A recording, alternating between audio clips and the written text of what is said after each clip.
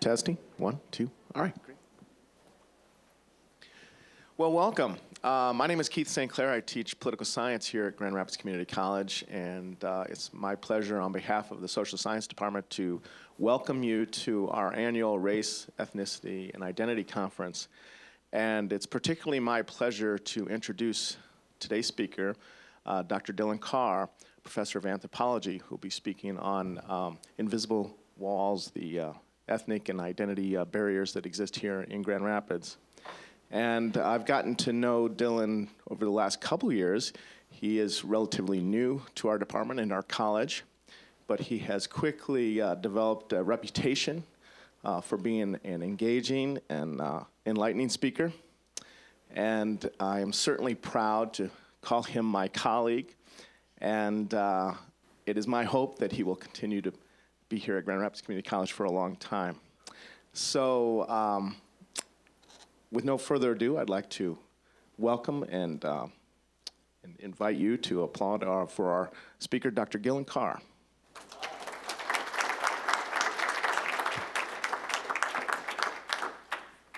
Thank you, Keith. Is this loud enough on here? Good, awesome. And also thank you for the wonderful introduction and for browbeating your class and bringing them here. So it feels like I got a full audience, and so I forced my own class to come here. Keith forced his class. I think Professor Vrjic forced his class as well. So this is how we get people to listen to us, really. And while I had a captive audience, I've always joked that what I should start doing is selling advertising space for my lecture slides.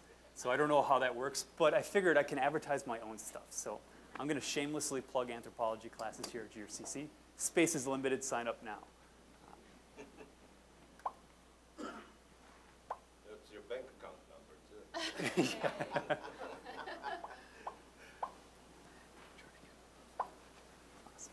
How's that? You're up and back? A little bit louder? Yeah. Sing something for me. I have no singing voice whatsoever, so. Jingle. Actually, I got a little clip of Professor Williams singing in a second, so that'll be good.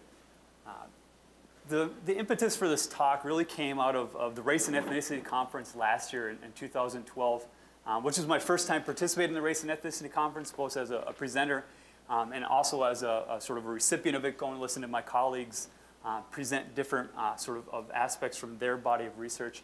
And that's really why I love things like this, and also being in such a wonderfully sort of diverse department in terms of disciplinariness. So at different places that you go, you'll be just hanging around anthropologists, and you talk about anthropological things, and you really tend to really converse yourself into a box.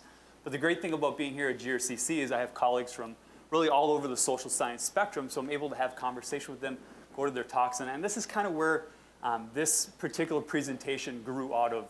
In particular, Professor Vrjic's and Professor Cedric Williams' talks last year kind of got me thinking in terms of ways in which social boundaries are maintained and developed and persist within different communities in that. And so I took that from the Race and Ethnicity Conference last year, and then I kind of worked it into one of my lectures. And so over the past year of all my anthropology classes, we've touched upon this subject, and I'm pretty new to Grand Rapids. So it was really nice having so many students over the last couple semesters sort of filling in some of the ideas and their observations about really the community around them that they have been, or yourselves have been born and raised within. And so the co-authors, I guess, on this presentation are every one of my anthropology students for the last sort of year with that as well. So one of the ideas that first came about was, let me see if I can get this to work here. Professor Vrjic's talk about immigration. And the ways in which nations try to resolve this problem of outsiders coming into their communities to build walls. Right? Nations build walls. Some nations build walls not only around their borders, but also some nations build walls within their cities. Right? To separate one community from other. Let me show. I don't know. I like walls, so I put. How many of you like walls? Anybody likes walls?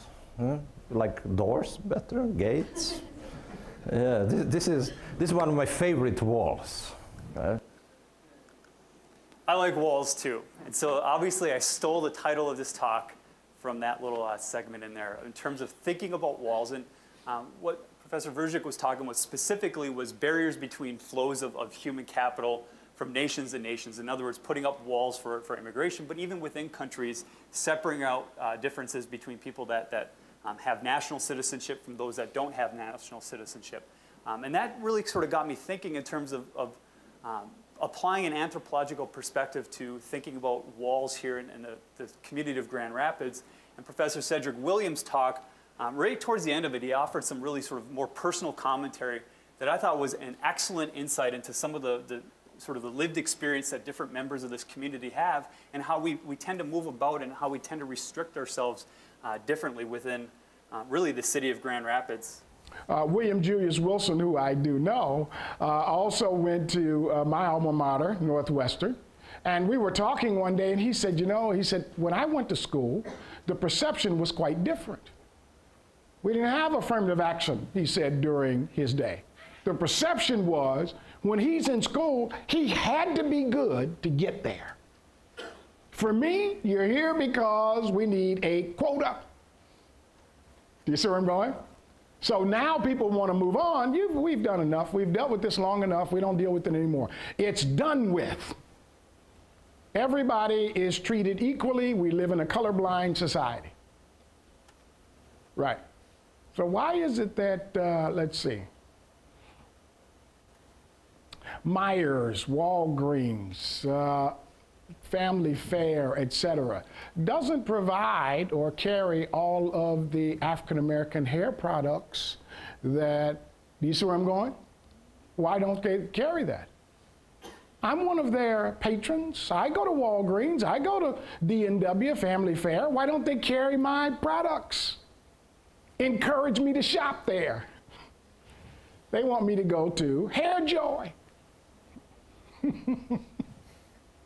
When's the most racist time? Sunday morning. So we separate on Sunday morning. I go to church, and there are all African Americans in the church, and the choir comes in. Right? Now, when I go to another section of town, and it's non-white, and then we're all with the choir and the hymnal, etc. Why do we do that?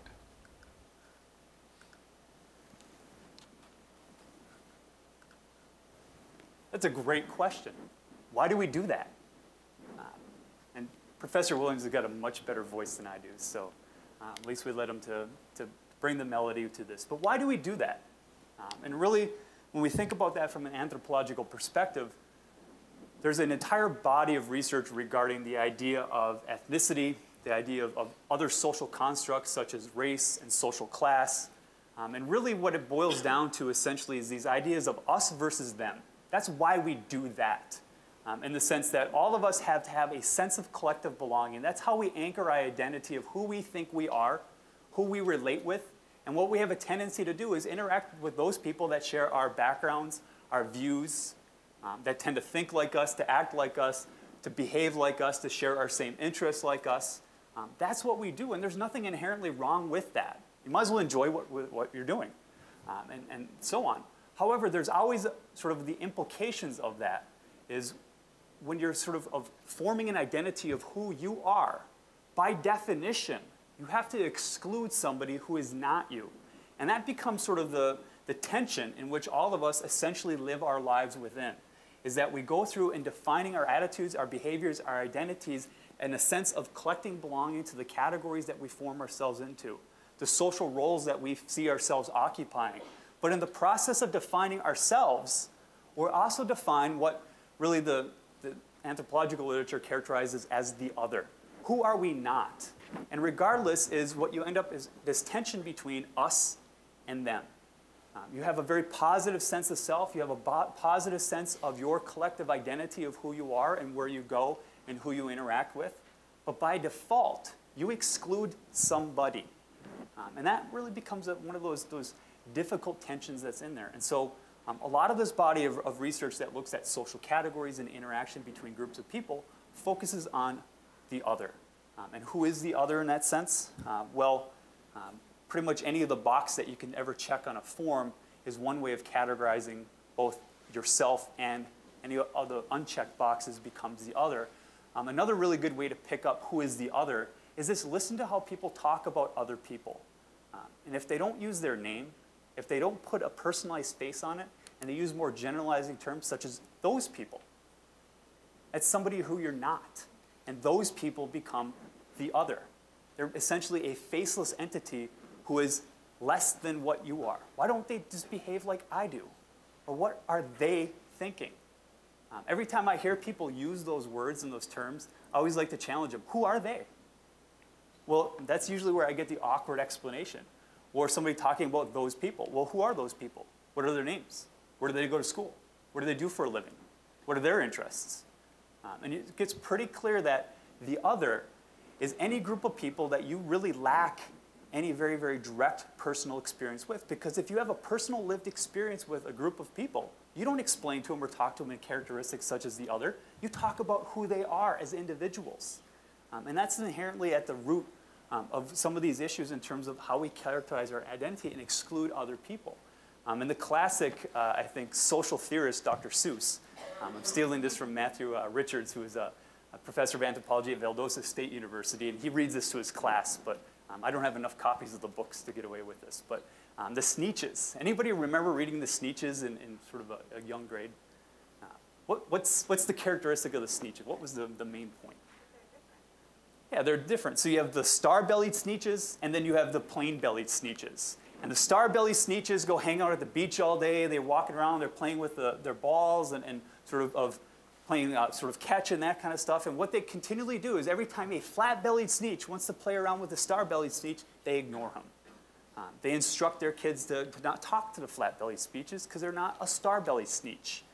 And so the star becomes a metaphor for a visual marker of one's social category in that sense. And what you see throughout the entire book of Dr. Seuss is this tension between a category of us, from the perspective of the star-bellied Sneetches, and the category of the other, who is characterized of the flat-bellied or clean-bellied Sneetches in that regard. It becomes a wonderful, good metaphor for the ways in which we interact and move through the society that all of us inhabit in that regard. Going the wrong way. So one of the prevalent categories that we focus on and work through oftentimes gets lumped underneath this broad category of ethnicity, which is a wonderfully horrendous term on one hand and a wonderfully valued term on the other hand. And one thing I pose to all of my classes this semester in the very first day of class, I make them take tests the first day of class, is ask them to define the characteristics of ethnicity. So just take for a second here and just think through this in terms of what you consider to be the most valued elements of ethnicity. And so rank these 1, 2, 3, 4, 5. So give 1 to what you think is the most likely or most strong conditioner of ethnicity, and 5 being the least. Take like 1 second to do that, and then turn to the person next to you and compare your lists.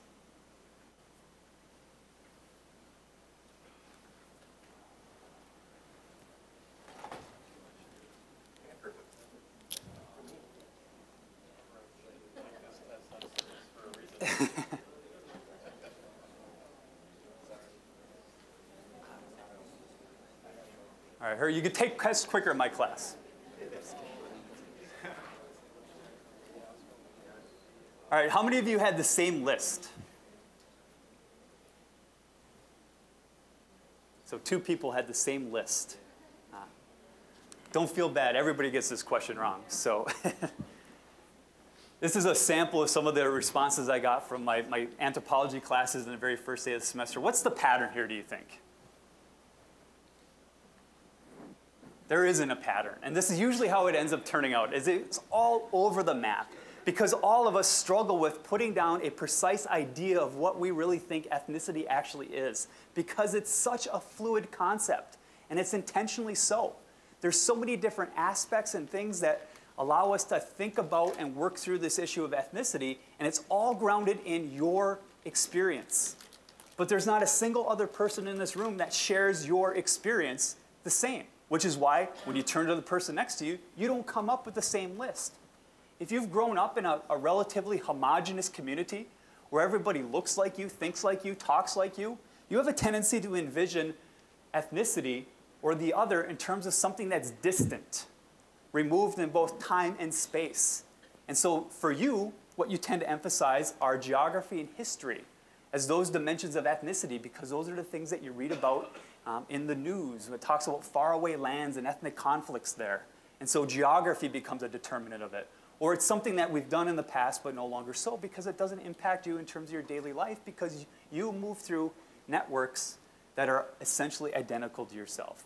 If you have a different set of experiences where ideas of religion become important, then those become a much more valued component of ethnicity. Or if you're somebody who experiences either being out of place in terms of more of a heterogeneous community, or if you're somebody who feels language barriers have some sort of impact on your life, or skin color becomes a much more strong determinant in terms of your particular lived experience, then these creep up as the higher determinants of ethnicity. And so all of you are right, and that's the point behind ethnicity. It's intentionally vague and fluid, but it's grounded in experience, and it's reproduced, not in static, but through how all of us actually behave. That's how we produce and reproduce ethnicity, and it's a lived thing that's always ongoing. It's an always emergent process in that sense. You have to continually affirm your ethnic identity, but the process of doing so is also creates the other, of somebody who you're not. And so you can never really get away from this essential tension with how we all move through. And so ethnicity itself has a horribly broad term. And if you ask 15 anthropologists to define ethnicity, you're probably going to get 15 different definitions of it because it is intentionally vague. So the more productive analytical approach then becomes, what are the characteristics of how ethnicity operates? Have you ever questioned, like, why do we even have ethnicity in the first place? What's the point of it?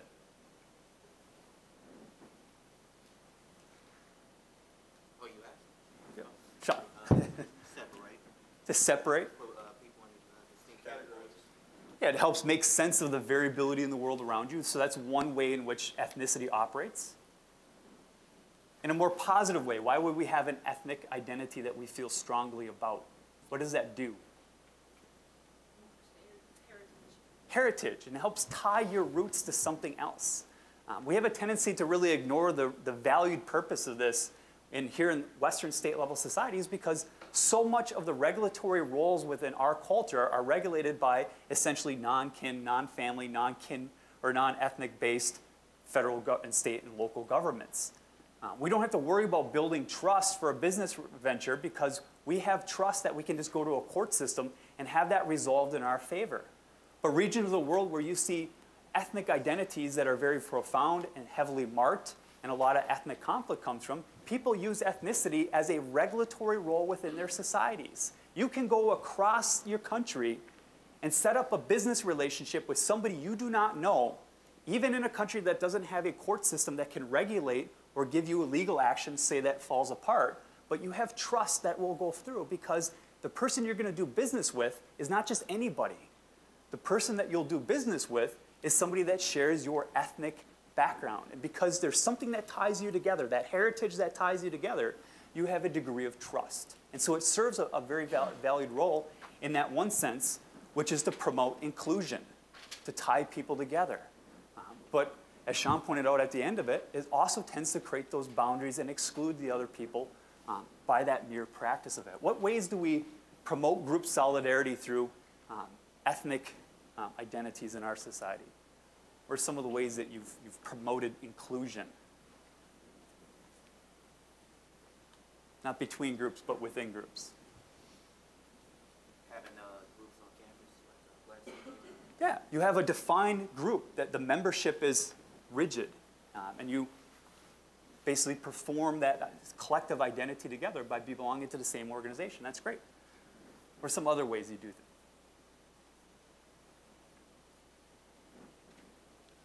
Yes. Festivals are a great one. It seems like every other weekend in this town there's a Polish festival, isn't there? You like to drink. And what happens when you go to Holland in was it May? Tulip time, or as everyone was calling it, STEM Fest last year because we had too much warm weather. We like to perform our identity and we like to celebrate it. We just had St. Patrick's Day, which is an expression of Irish heritage. We have Tulip Time, which is an expression of Dutch heritage. We have various Poloski days, which would be an expression of Polish heritage. Festivals became a very, very profound way that we can promote that idea of solidarity between individuals. You share languages together. A lot of ethnic groups help maintain their strong sense of collective identity by preserving language use in different contexts. You form collective organizations together, as pointed out, to help reaffirm your idea of collectiveness. And so every single ethnic group, or everything really social category out there, promotes a strong sense of collective self through these strategies of inclusion. And what ends up emerging out of that is really what we often define as imagined communities. Benedict Anderson was a theorist that's widely credited as being responsible for coining the concept of imagined communities. And what he did was really define that in terms of national identity. And nationalism really is an ethnic identity, so to speak, in all ways, shapes, or form. We all in this room, presumably other than a few Canadians that might be in here, share the same sense of collective ethnic identity as Americans. We have a shared history. We have a shared geography, which is the border. We have a way to promote group solidarity in terms of citizenship. What festivals do we have to celebrate our ethnicity? 4th of July, Memorial Day. We celebrate all sorts of things. And so we do all the same inclusive strategies as nations do. And nations operate as imagined communities in the same way that's what makes ethnicity persist, is because it has a functional purpose within society. It has a valued regulatory role to some extent because it ties us together in very, very profound, important, and very, very strong ways that I cannot understate that enough, I guess. And one of the characteristics of an imagined community is that it's limited and it's sovereign. There has to be a boundary. Us and them, in that sense. And nations do this by actually putting surveyed borders. I don't know where I stole this from, but I always be confused with this person. You go to your kitchen, you become Canadian, you come back to your living room, you're American. It's probably in like upstate Maine or something like that. Or you can separate East and West Germany at a particular point in history by erecting a wall, which Gordon likes walls more than I do. In that sense. It's limited. Membership is exclusive, and membership is defined, and it's regulated, and all of us have this idea of citizenship that ties together. And the same thing that ethnicity has a limited membership. You don't have a card that defines your ethnicity, although some places do, but for the most part, it's how you perform your identity and who you think you are that helps you anchor your citizenship of within your collective ethnic identity in that sense. And what that does then is it promotes and it creates an imagined sense of camaraderie that ties us all together. Has anybody here that's an American traveled outside of the States before and bumped into another American? What's that experience like? Anybody got a really good story with that one? Yeah, you get so excited. This is awesome. For those of you who haven't traveled outside the States, have you ever left Michigan and bumped into somebody else from Michigan? What's the first thing you do?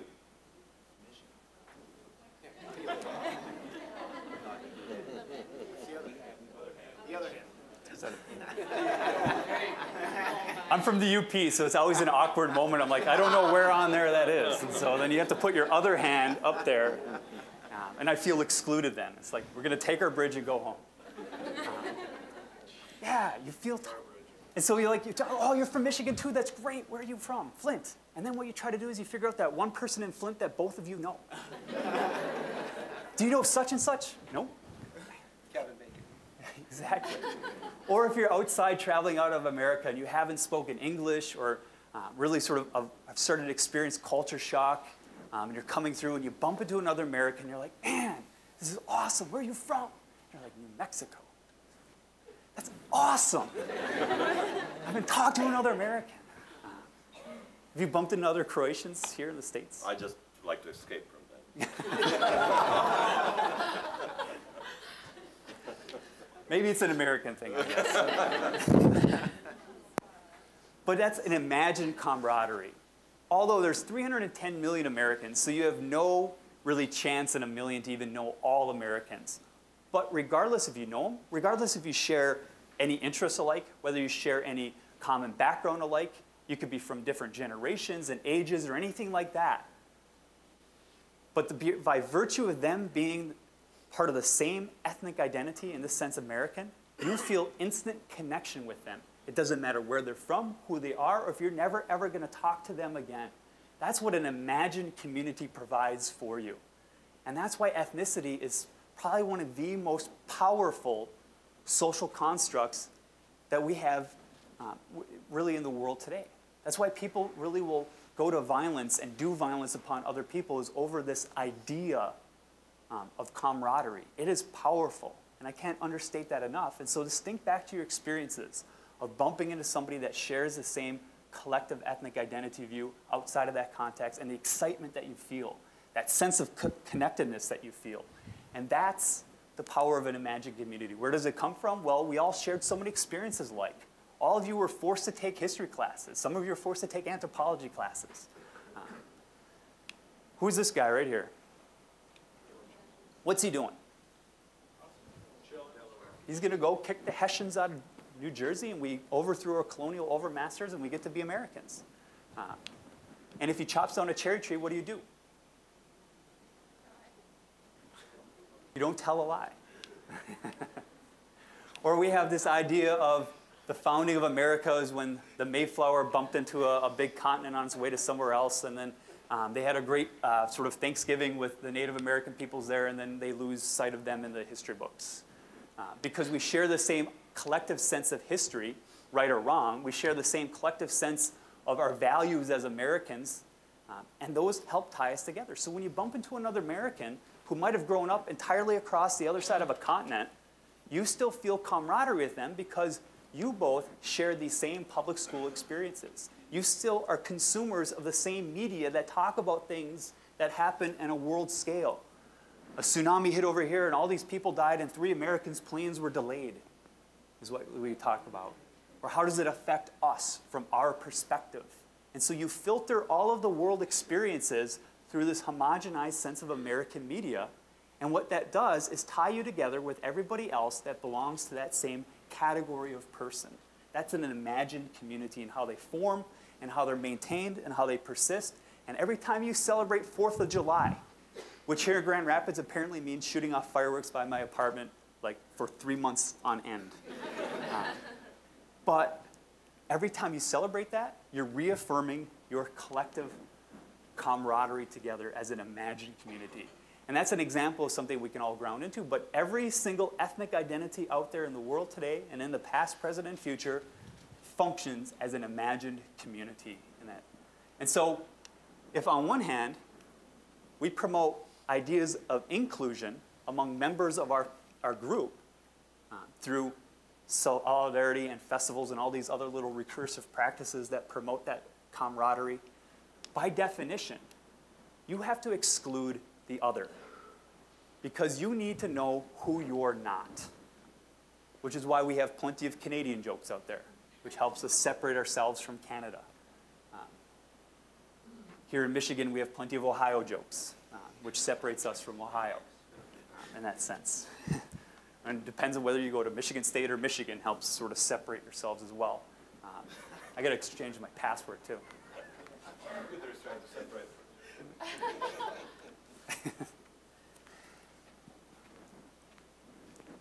And this is where it kind of gets to the title of the talk. Those strategies that sometimes are intentional, but more often than not are completely unintentional consequences of doing and performing our identity tends to exclude other people. And what that does is form boundaries between us and them, or like I like to characterize as invisible walls. And so one of the things I've been posing to my classes for the last couple semesters is what sorts of walls or boundaries do we have here in Grand Rapids? And this is where the class is remarkably astute in terms of understanding a social landscape. They might not intuitively know until they spell it out, but everybody realizes the types of walls they have. And one of the most common ones that comes out first and foremost is school. What school do you go to? Where did you go to school? Who do you interact with in that school? And that has a profound effect because, as I like to ask the question, raise your hand if you have a very, very close childhood friend from a different school system than you. Some people, we have other sort of activity, but others don't really. That's your primary means of interacting in terms of forming your base social network and that you move through your social network. Raise your hand if you ever got a job because you knew a school friend. That's the value of those social networks right there. This is what the ancestral background of Grand Rapids Public School System students are in terms of ideas of race and ethnicity. And what we see here is on this end of the column, we have schools that are predominantly people of European American ancestry. We have the green line, which is schools of predominantly African American ancestry, Latino. What we see over here are schools that are almost exclusively one group or another group. And on this end is another part of the exclusive. But GRPS is not doing too bad. We got a huge number of ones right here in the middle that have some sort of integrated sense of school and forming those networks that will cut across sort of ancestral or ethnic lines in that regard, which is great. Although then the question becomes, are these schools equal? Is Campo Park Elementary the same as North Park Elementary? And you can look at some very simple economic data to show that as the percentage of white students go up, so does the percentage of free and reduced lunch goes down. So these are very, very different school systems on the edges of here, but we still have a large number that are in the middle as well. So this is one of the stories of the landscape, but I kept looking at this, and so I downloaded this data from the National Education Statistics Center. I kept looking at it, and it's like, this looks good, but something just seemed off. It didn't seem like the numbers were right. There's a reason why oftentimes people use the term minority is because numerically they are less. Yet we seem to have far more minority students in GRPS. So I'm like, is it just because the demographic composition of Grand Rapids as a city is different? So you look at the demographic data for the city, and that's not in fact the case, that there are demographically more people of European ancestry in the city. So then I started asking myself, where are all the white kids at?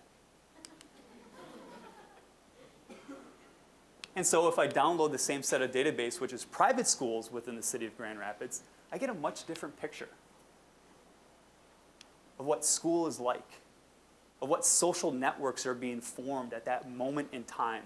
These are all just elementary schools because people will willingly travel further for high school. But your base social network, and so if I combine all public, private, and charter schools in the city of Grand Rapids, I'm not talking about Wyoming, Forest Hills, or any of like that, or even East Grand Rapids, what we see are two different worlds. There's an invisible wall somewhere right down in here that keeps 2 or 3 groups of people from interacting with one another. Not because people are going out of their way. I'm not going to begrudge any single parent for sending their kids to a private school. That's a decision that you're going to invest in your child. It's a great decision. What I'm illustrating is the unintended consequence of that decision is that's putting a boundary between you and somebody else. And that's kind of the point of this talk, is just to make you aware of these invisible walls that you will erect in the world around you in that sense. So we have school systems. We see the value of those. What goes along with this, obviously, is neighborhoods. And one of the reasons why I selected elementary school data is that is probably a much better idea of the relative dispersal of different neighborhoods within the city of Grand Rapids. Because you tend to go to elementary school very, very close to home. We don't like to let 5-year-old kids walk across town. So. Well, what about neighborhoods? So this is some of the most recent census data. And what we see is if you're classified as black within the census form, what we have is a strong cluster here. You have a much more sort of even distribution, but it still has a firm boundaries to where your neighborhoods typically are. And so if you're black and you're a Grand Rapids resident, you're more than likely to grow up in these neighborhoods here. And slightly different are the Hispanic or Latino communities, which are slightly over there. And then this is a horrible one to see, but we use the same coloring for people of European ancestry. So if you're black and Latino in here, fear not, us white people have you surrounded. And you can see the areas that are there. I illustrate that somewhat jokingly, but in all seriousness, what that does is create boundaries between you and somebody else, because there's this habit of how many of you have a good close childhood friend that grew up across town from you? Raise your hand. A few people. How many of you ever got a job because you knew a neighborhood somebody or somebody in your neighborhood? Again, you form these social networks, and those social networks have value. But if your social network is going to be largely constrained by the neighborhoods that you grow up in and interact with, then obviously you have a boundary between yourself and somebody else. And that somebody else is what we like to call the other. And then what usually comes up in class lectures. So we touch upon the two big ones, which is geographic distribution and primary school systems. And then this is where I love my students, because they basically come up with all these wonderful, insightful things that I'm like, man, I never thought of that. And things that they articulate as all the different little nuanced myriad of ways that we interact differently and how we move through this town differently that separate ourselves from other people that we're not even aware of because we have a tendency to try to do habitual actions. How many of you love to do just your daily routine over and over and over and over and over again? We all find ourselves doing that. So who do you choose to live with? Where do you choose to live? Where do you choose to shop? Where do you go to eat? Where do you meet a friend? How do you move through the city of Grand Rapids? All has an effect upon your experiences. This is a close-up of the city of Grand Rapids. We are right about here. So this is Fulton Street, Wealthy Street. This is East Grand Rapids. Division Avenue's down here. College, Eastern, Fuller.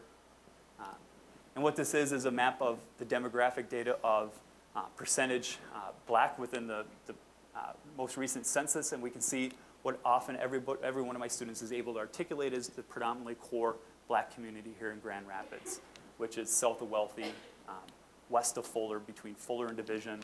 I forget what the cross street down there is, but all of you can depict that. And this obviously is East Grand Rapids.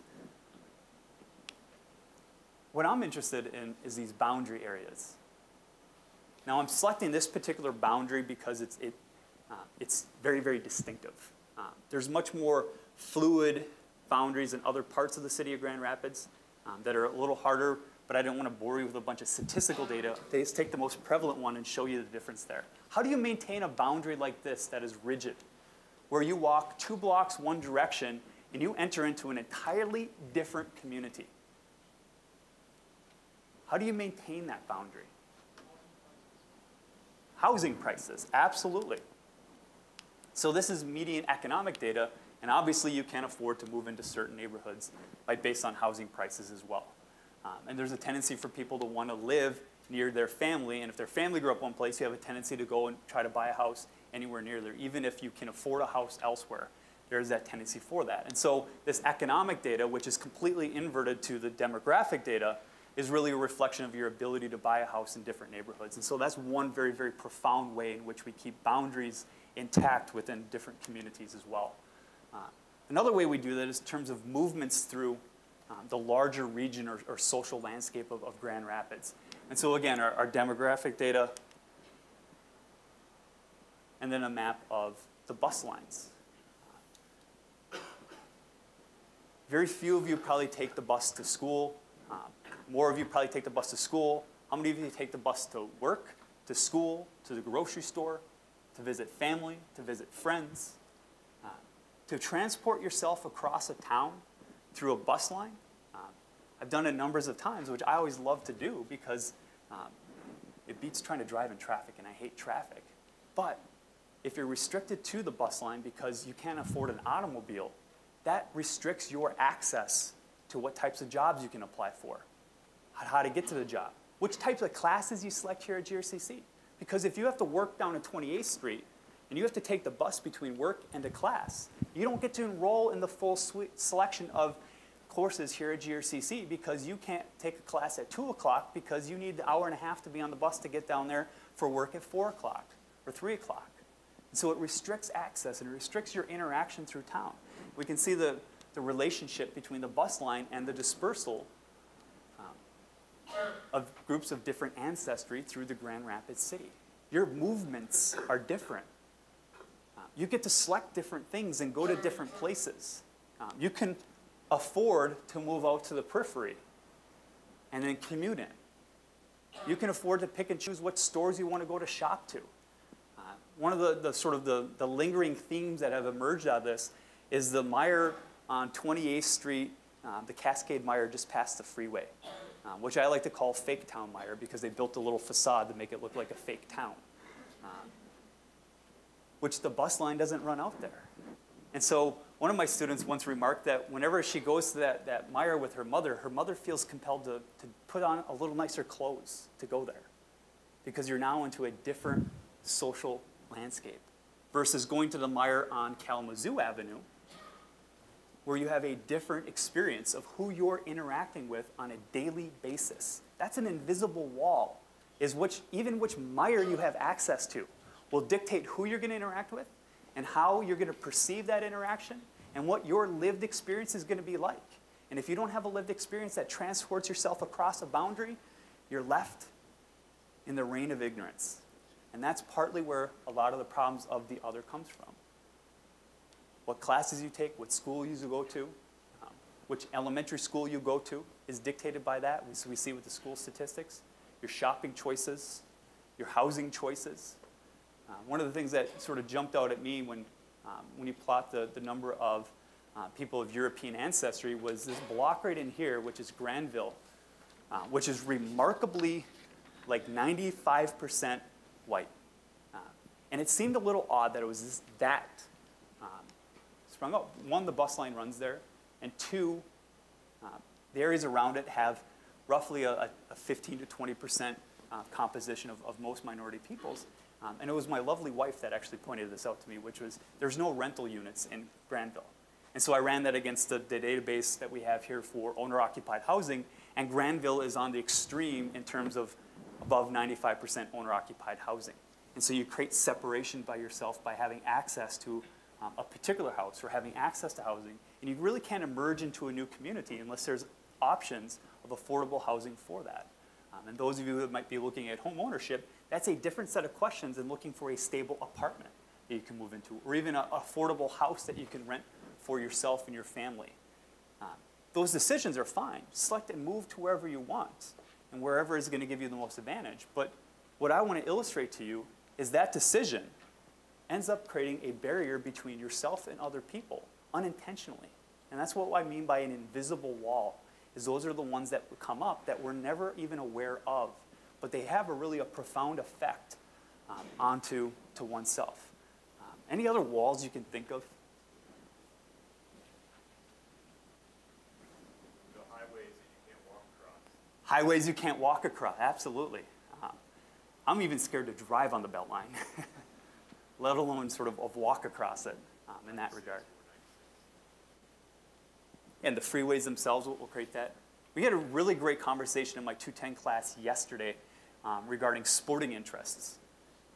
In that we had a number of snowboarders in class, and snowboarding, you really have to have a certain degree of access to ski hills and equipment in that versus maybe other sporting sort of interests that might be soccer or lacrosse, and that you tend to get divergence in terms of even those types of daily interests.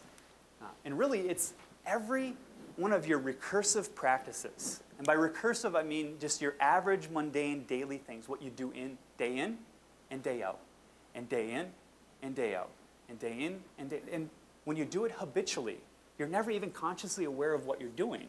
But those actions wall you off from the rest of Grand Rapids as a larger community.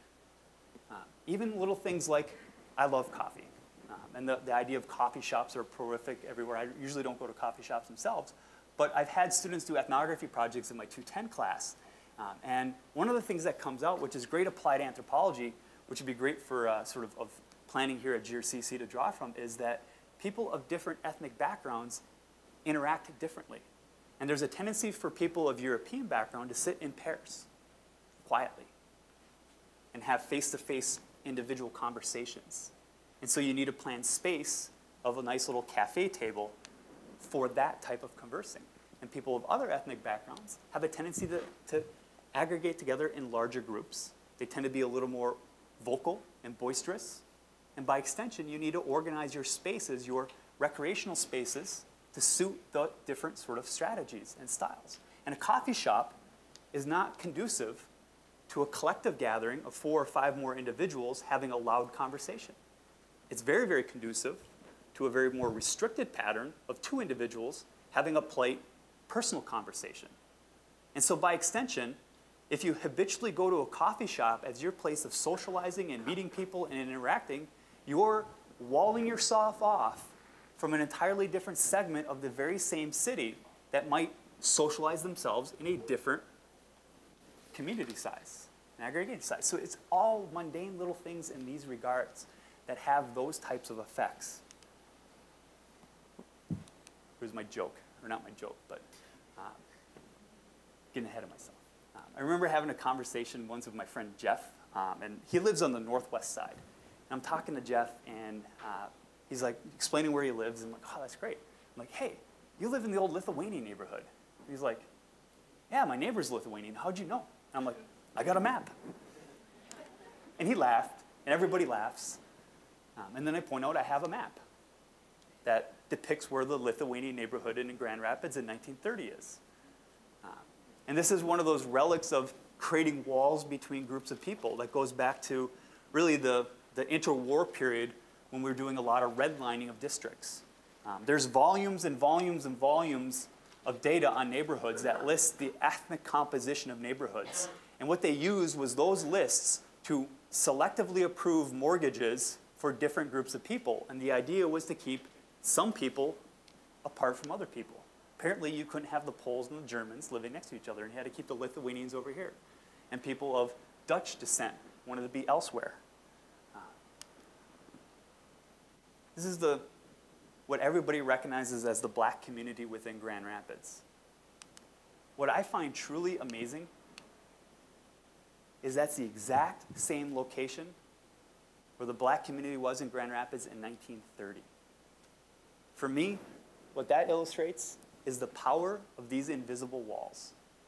Is that in 80 years, what we left with are the exact same constraining walls that each of you bump into every single day, where you go to school with, who you interact with, what stores you go to, where you go to eat, who you set up and give a recommendation for a job for, what street do you walk down? All of that restricts your movement. You spent all day long like a bunch of little sheep bumping into invisible walls.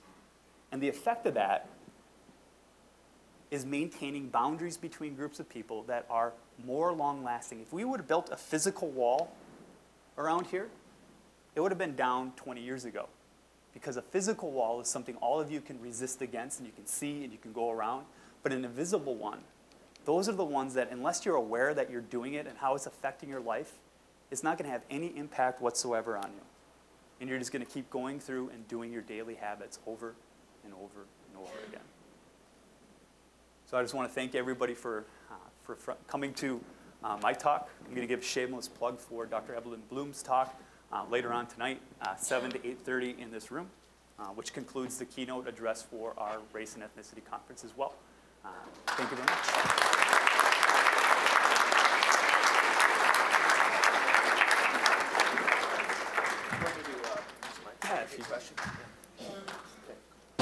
Do we have any questions for Dr. Dillon Carr?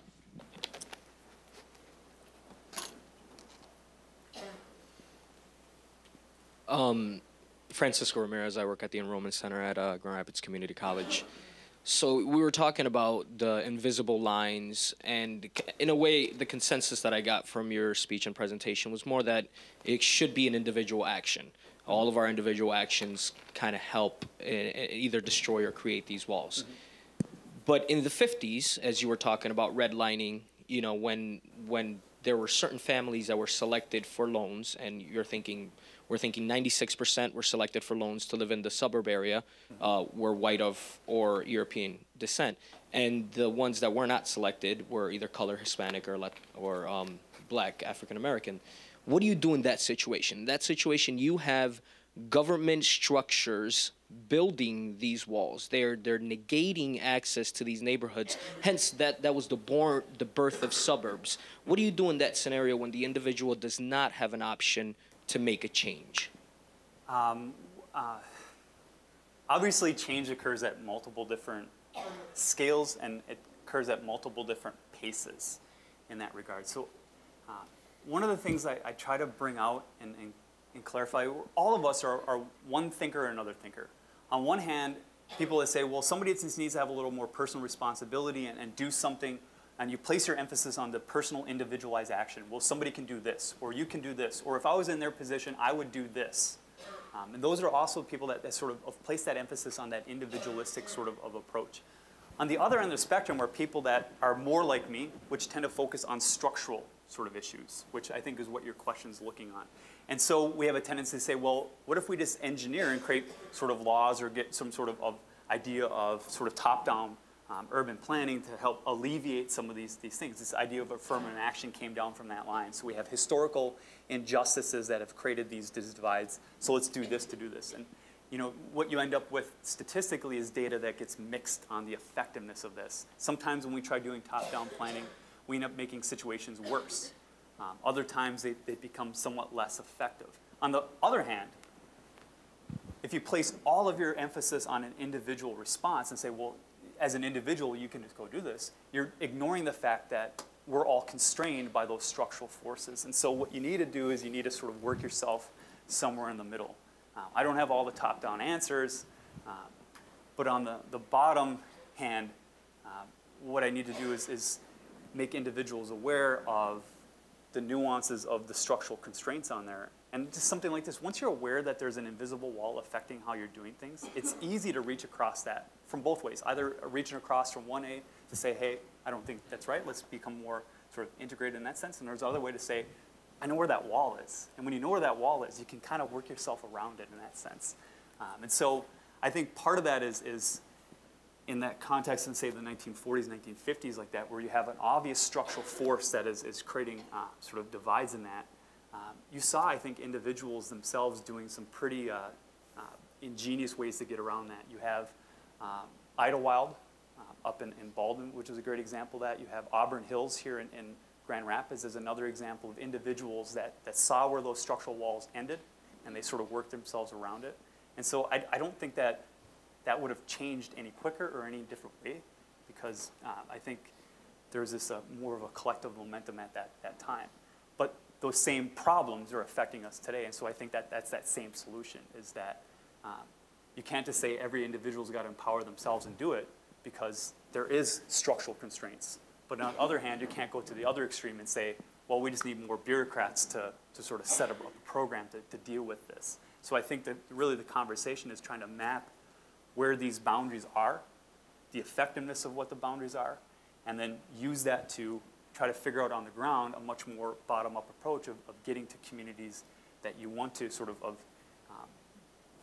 help move forward and say, what is the best way, or what can I do to help you in that regard? And so it can't be completely put on an individual shoulder, and it can't be an urban planned top-down approach.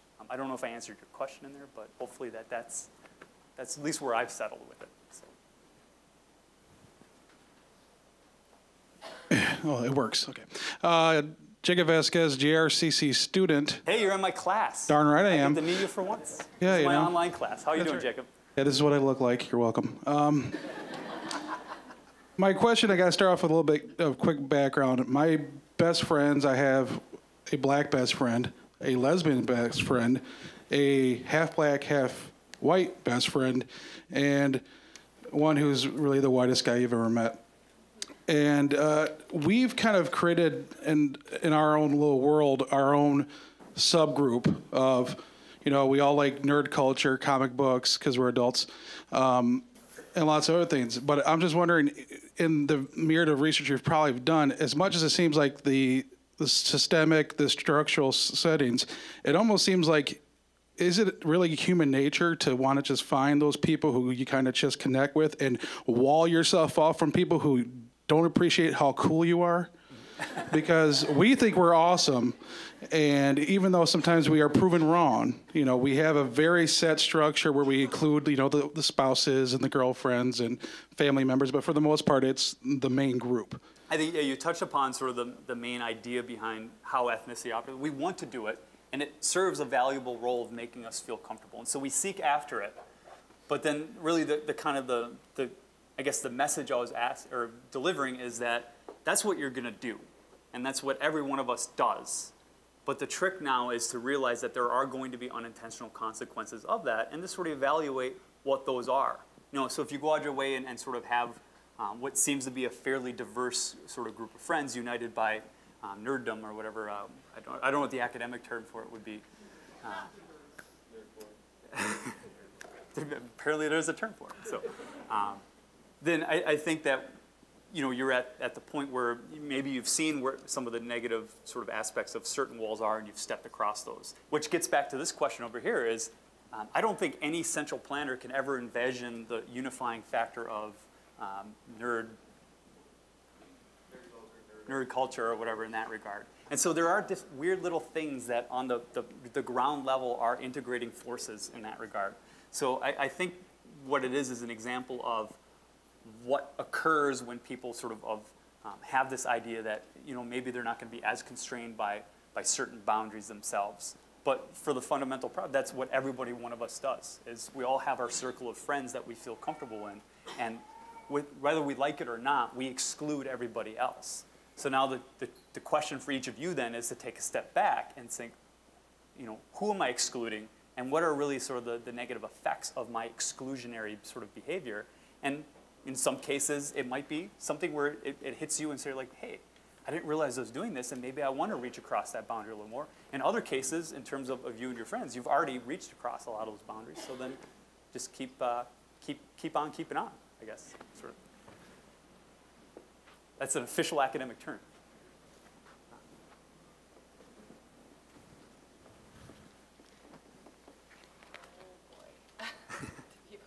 Who gave him a microphone? Colin, what a brilliant presentation. You should have been a geographer, I'm telling you. I have a question, though, because you have conducted this, I think, over a relatively brief period of time, which shows the value, really, of this analytical skill that's available in the social sciences to really resolve a number of current problems.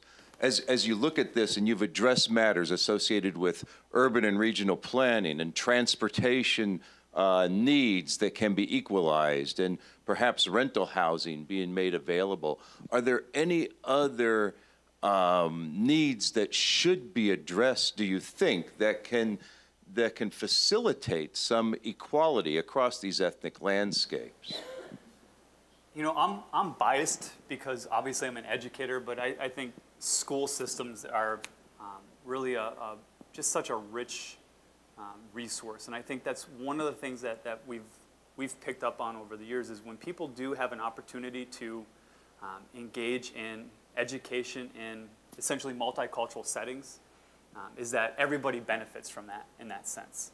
So I know you just kind of fed me a softball question with that, but and sort of leading to, because obviously I know where his mind is at, but I don't know if that's a good thing or not. But yeah, so that's where I would personally say that I think you kind of get the most return for your investment. And so when you look at some of these issues on a global scale in terms of helping out in developing countries, the biggest return on your dollar investment in terms of development is always girls' education. And so here in the States, I think the biggest return on your dollar for working through that is just education, in sense, particularly at the elementary school level, where people form social networks that sort of help transform across all the other habitual boundaries that are going to arise. But then they also have a way to think at things from multiple different perspectives because you're bringing so many different lived experiences into an educational setting. And you know, for me personally, that's one of the best things about teaching here at GRCC is having taught elsewhere where you get a much more homogenous student body, is class discussions get very, very stale and they peter out quickly. But here at GRCC, because we do have such a wonderful student body, that we have wonderful, vibrant discussions, and I think everybody benefits from that. So. You talked about boundaries and in that, you know, there's our ethnic identity or whatever, how it can be a good thing for belonging, and then we have unintentional consequences. But how does it fit in there's certain sort of groups who are vested in maintaining certain boundaries for maybe, you know, and purposes that most of us wouldn't agree with. how does that fit in? Like, say, I don't know, say skinheads or something like that, you know? It's pretty obvious that I think at some point you get the entire sort of again, spectrum of people's thought. And everybody's going to fall in there somewhere. Some people are going to be on the extreme multicultural end of it, that what we should do is have urban planning and pick every individual and put wonderfully sort of randomized samples of individuals together, and that would be a utopian society. To the other extreme where you obviously have the very, very extreme elements that really it doesn't even approach anywhere near a civil conversation. So clearly, I think at both extremes, we can see some very, very difficult sort of things that I think that all the time we need to be looking towards that conversation more in the middle. I'm not trying to hedge my answer in that sense. When I try to bring this out when I talk about the two of the key anthropological theories of ethnocentrism and cultural relativism, is that there always has to be a tension between those two. So if obviously an extreme version of ethnocentrism leads to genocide, hate crimes, oppression, and that's something that I think all of us in this room have a pretty comfortable grasp on saying, well, no. On the other hand, with extreme cultural relativism, then you work yourself into almost an anything goes painted corner.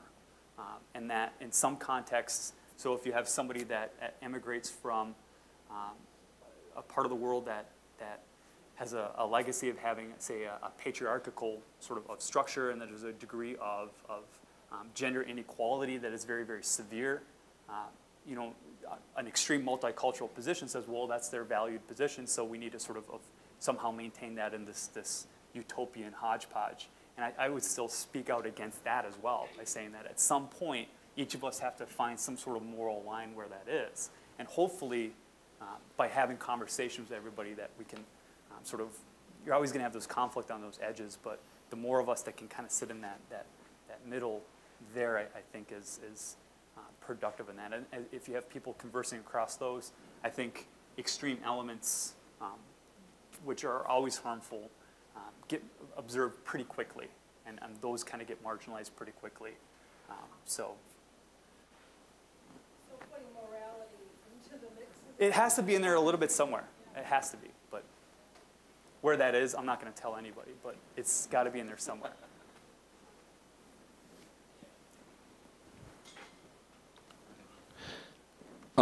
I just wanted to ask you about gentrification, and as an anthropologist, you're probably aware of how on Division there's all these New York-style lofts that have moved in, and a lot of people have been forced out of their regular place where they're living. And on Wealthy Street, there's been kind of a revitalization, and a lot of African American businesses have closed down in that area when it was predominantly African American. And when you were talking about the coffee shops, it made me think that not only is it the fact that they're a coffee shop, but there's also this division that happens where these coffee shops open and they're aimed towards a certain type of white person. And same thing with the bars in Grand Rapids. A lot of the bars are segregated along with the coffee shops, because I've been on trips to Kalamazoo, and they've said that the different races go to the same bars and coffee shops. And I'm just wondering if that's a form of unconscious gentrification. I would think, yeah, basically the process of gentrification you're describing are building those walls up and making them more firm, and sometimes sort of pushing the edges of where those particular walls are. Obviously, people think they're making money on it, and other people want to live in a neighborhood they feel comfortable in. And so that's one of the sort of the dynamics that pushes gentrification in that regard. But we do know, and it basically illustrates kind of what the dynamic I was talking about as well, which is what you end up then is gentrification becomes a very, very rigidly exclusionary process in that regard. One of the best anthropological studies I saw was a case of stalled gentrification of there was a process of gentrification in a sort of a mid-sized urban city in the East Coast of the United States, and then there was an economic downturn which halted the process of gentrification. So then you basically had two different communities living side by side. And it was pretty insightful in the ways in which they were behaving differently in those types of spaces. So the people that were predominantly upper middle class were driving to the suburbs to go grocery shopping, coming back home. I do an example, and you were in class when we talked about the different construction of houses and the use of different parts of houses. Houses constructed today don't have front porches because nobody wants to interact with their neighbors in that sense. You drive into your garage and you create yourself a little bubble in that regard, versus somebody that is going to have a much more semi-public space and spend most of their time in that semi-public space. But in that example of stalled gentrification, what you end up seeing emerging are somebody of a lower socioeconomic class doesn't have a lot of resource options, and so what you do is you build up a street economy. You build up social connections there, and so if you need 20 bucks, you can't sort of put it on a credit card because you don't have a credit card. But what you need to do is you need to find somebody that you can get an odd job from to make that quickly, or a friend that you can borrow it from in that. So that's partly why people would use a public space in that context, whereas often what happens with gentrification is you get much more commodification of that interaction. People's homes become a little more sort of removed from public life, but then when people do interact, it's in that much more formalized space that are coffee shops and cafes. And I don't know about the bars, but one of the most common things that come up are churches and sort of worship time gets very, very sort of diluted in that regard. So that's a very good illustration of the dynamics we're talking here. So. I'm Tracy. I work here at the college, and I don't know if how we compare against other cities of our size, but a real big builder of invisible walls, I think, has been the media. Mm-hmm. Especially been blatant the past couple of months with the murders in Kentwood. I'm not minimalizing anything, but it didn't become obvious until we had 6 deaths and shootings in the past couple of months in the area that you were mentioning in the southeast or in the inner urban area. Mm-hmm. And then it also, again, happened this past couple of weeks. There's been 2 people that have been missing since February 14th. It's been all over the news, yet a woman a mother of 5 children go missing last week, and because of her neighborhood or her background, she's been reported once. Mm-hmm.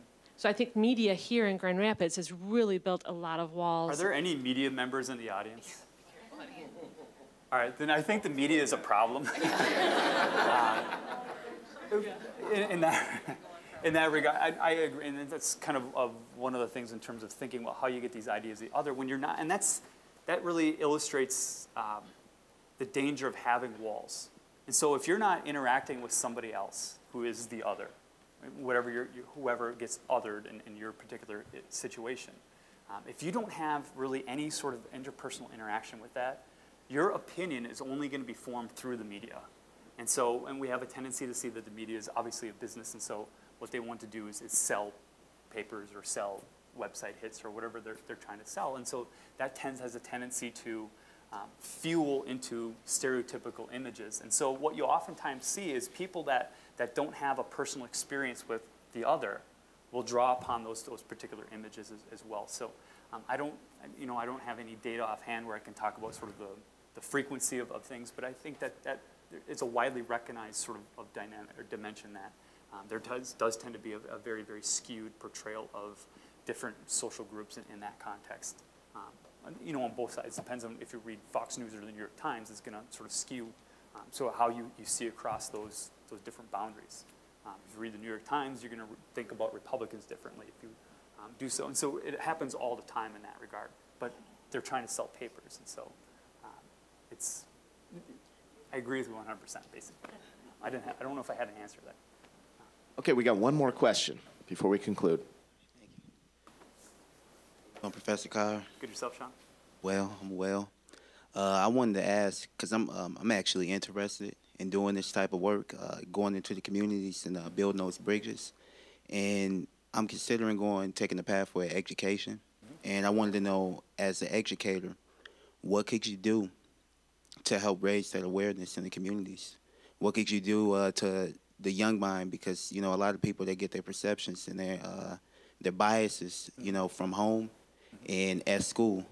And I was wondering, for the people who it's a lot of people who won't get to this level. Like it's a lot of people a lot of people won't get college educated, so they might not be able to take the classes. Like I've taken your class, I've taken his sociology class, I've taken Professor Connors, I've taken race and ethnicity. So I've been able to get my mind challenged, and I've been able to bring some of my baggage to the table and be able to sharpen different facets of myself. But a lot of people might not get to this level, and they might not be willing to think critically enough. So I'm wondering, as a leader, as a young leader, what can I do in my community and communities abroad to be able to raise that awareness? Well, I think you're probably on the right path in terms of just simply being actively thinking about it, having a passion for it. The geography sponsored roundtable yesterday, which was excellent, had a representative from, was it Burton School? The community service coordinator. And so I think education is going that direction where we're seeing the need for individuals to be in those that are liaisons between the schools and not just students, because obviously we interact with students in the classroom, but interacting with the entire family in that regard, and sort of making those types of things a lot more involved. And so the idea of a community school is that it's not just a place where students go to, but that what you're doing is you're not just educating a child, but you're interacting and investing in families in that. The Loop program, which is having teachers in that following with a cohort for 2 straight years to build those relationships and invest in those relationships. So I think at the sort of the structural level, there's a lot of really great things going on in education. So my encouragement to you would be to, as you pursue that, get involved with and try to, if there's a place that you feel comfortable with, and they have those programs, just try to work your way into the program. If you see a community that doesn't have that program, then you obviously have models you can draw from. But I think there's a lot of really great work going on at that type of level. So, Follow-up question to that. Okay. Do you think that implementing ethnic studies into the curriculum in schools, do you think that will have an effect on people? Because I mean, one thing that I can say is I spent time in Grand Rapids public schools, and they was pretty much racially homogenous. And then I went to Crest in my freshman year, and then I spent my last 3 years in Wyoming, and the school system was more diverse. And I remember in particular for Black History Month, we really didn't focus on it. We didn't even address it at all, and it seemed like to me that it was irrelevant because of the school population and what it looked like. And it was pretty much treated as a second tier footnote and not as American history as a whole. That gets down to what often is referred to as blue box issues. And I kind of talked about that last year in the race and ethnicity, is there's a tendency for us to take things that are outside of sort of the majority or mainstream, and what we do is we push them off in terms of time and place. So we only celebrate Black history during Black History Month, and then the rest of the time we can go back to white history, which that creates problems, and so people can almost tune it out at times, which I think the best answer is kind of what Dr. DeVivo was leading towards, which was if you can really work at sort of having a wonderfully diverse and integrated sort of school experience, and the curriculum sort of fits with that, is that you don't need to have, we're going to have 2 weeks for this now, and then what people tend to do is they tend to tune that out. So if we have ethnicity class, then everybody's going to, I got to take this, and then you'll sort of lack that engagement with it. But when it's woven all the way through, because you have somebody talking, well, I'm looking at this history book from this perspective because my family's got this background, and you have somebody else, well, I just read the same book from this perspective because my family has this background. You get that woven all the way through, and that's the benefit of it, really. But if it's just, in March, we're going to do this, and in April, we're going to do this, then really you sort of just keep banging your head against the wall, so to speak. So, good questions, though.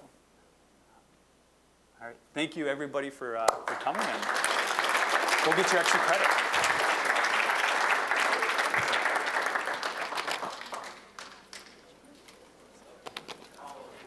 Good job, Dillon.